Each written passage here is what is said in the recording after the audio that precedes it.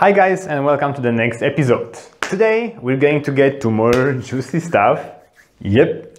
Today we're going to talk about jogging the robot and the robot coordinate systems. So... What? You heard that? I have no clue what was that. Anyway, forget it. So, the juicy stuff. Robot coordinate systems, and we're going to have some fun today. I was thinking at least that we're going to start with the safety. Looks like. So let's get to it. So you guys hear this every time, at every plant, every customer site, wherever you go to work, safety, safety, safety, safety. But let me tell you that there is a reason for that.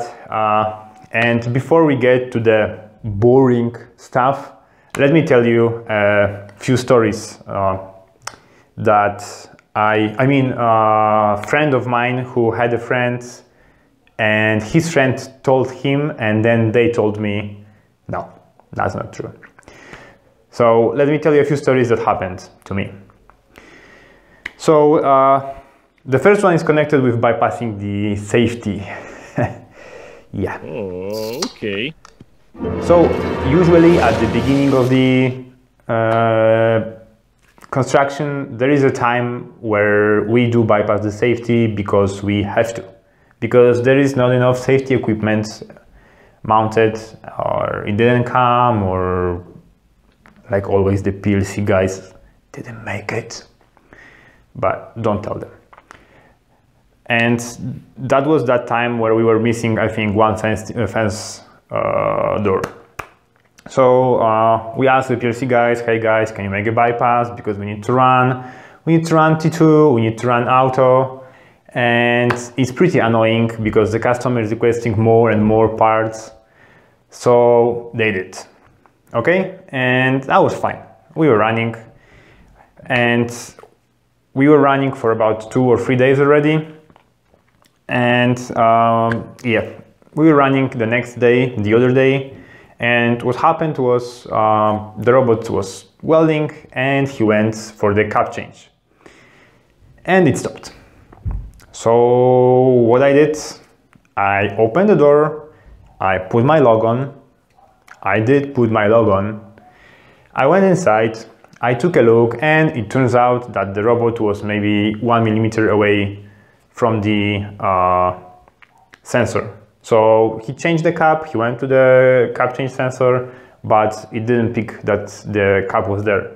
So I just pushed the post a little bit, so I made the signal, and as soon as I made it, the robot just flew back home, like full speed. Luckily it was the other way that I was standing, because there was a pretty high chance I would not be telling you this story today. So yeah, that was bypassing the safety. I did follow the procedures, I put my log on, I didn't take a look at the teach pendant, and that was the mistake, because if I would have checked it, I would have seen that there is no error at the robot at all. That there is no fence open, there is no indicator saying that the safety circuit is open. And that would trigger idea that something was not okay, but I didn't do it. Well, that was a bad luck, but nothing happened.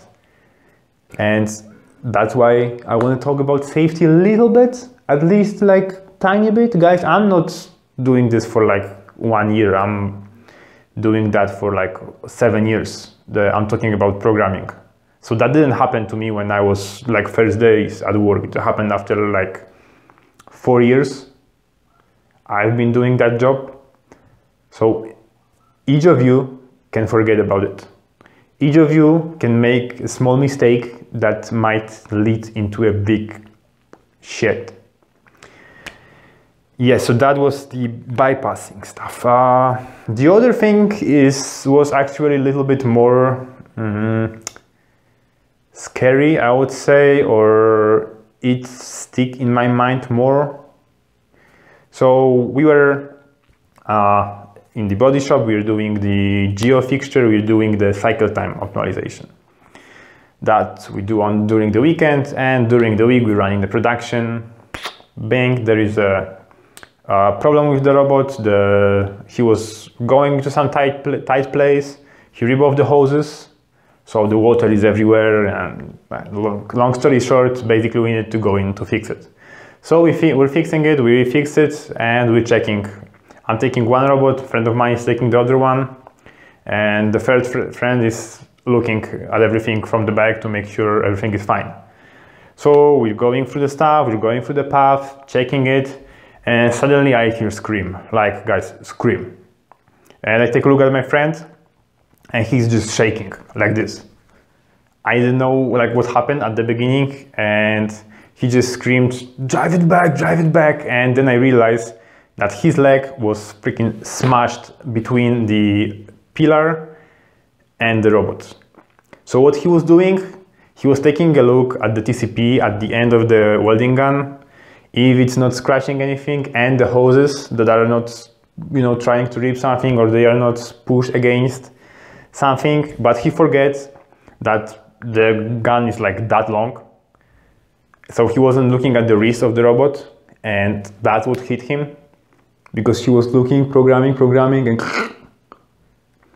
and that was, guys, T1. We weren't doing like T2 or anything. We were not in a rush, we were just driving the programs.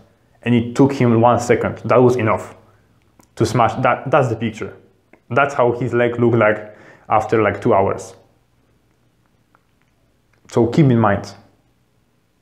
Keep that in mind, because that job is taking some risk with it.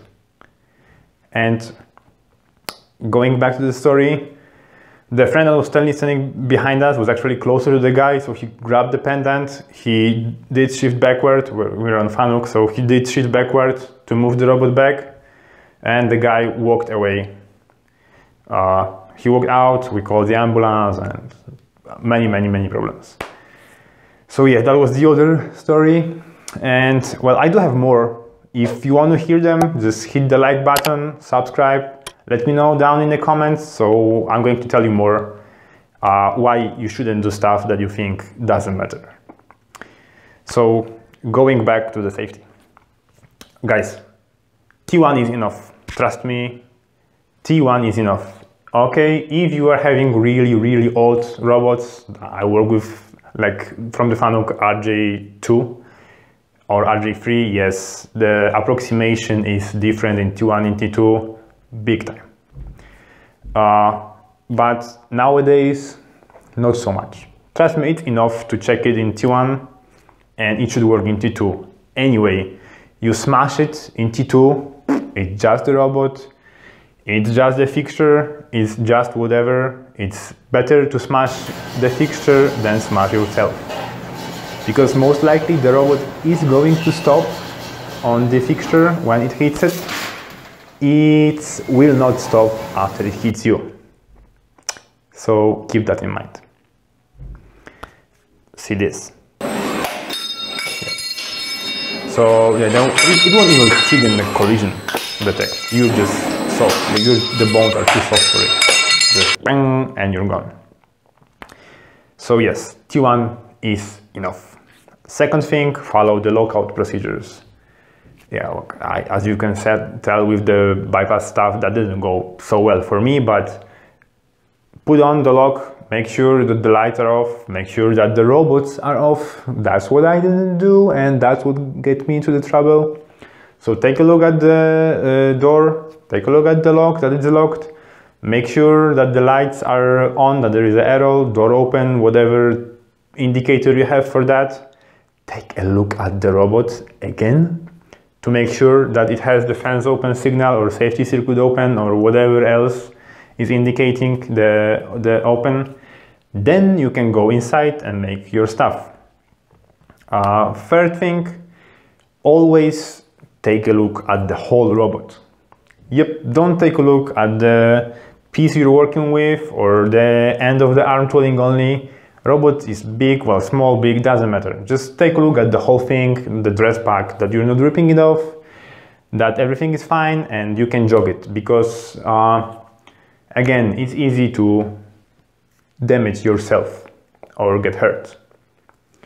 So going further, do not work alone, please. What I mean is always to make sure that all of this is at the factory, at the customer place, whatever.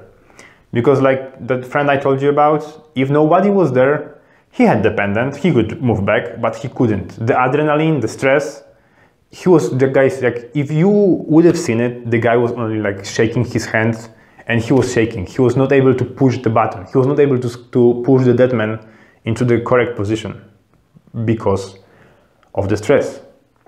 So if there was nobody at the plant at that time, most likely he would have lost his leg because the blood circulation was not okay, and he would have been there for that long as somebody didn't come to the factory and wouldn't see him either screaming or just being pushed against the fixture.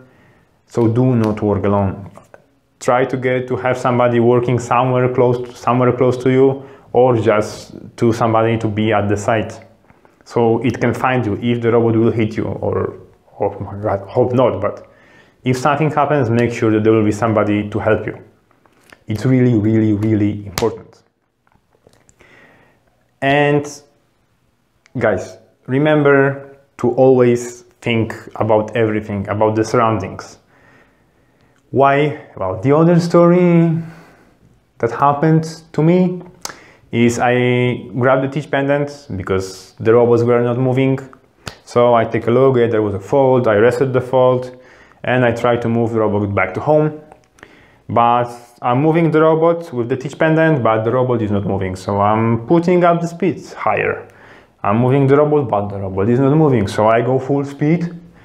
I move the robot is not moving, but there is a collision detect. I'm like, what the hell? So there were like 6 or 7 robot controllers, and I apparently was not moving the correct one.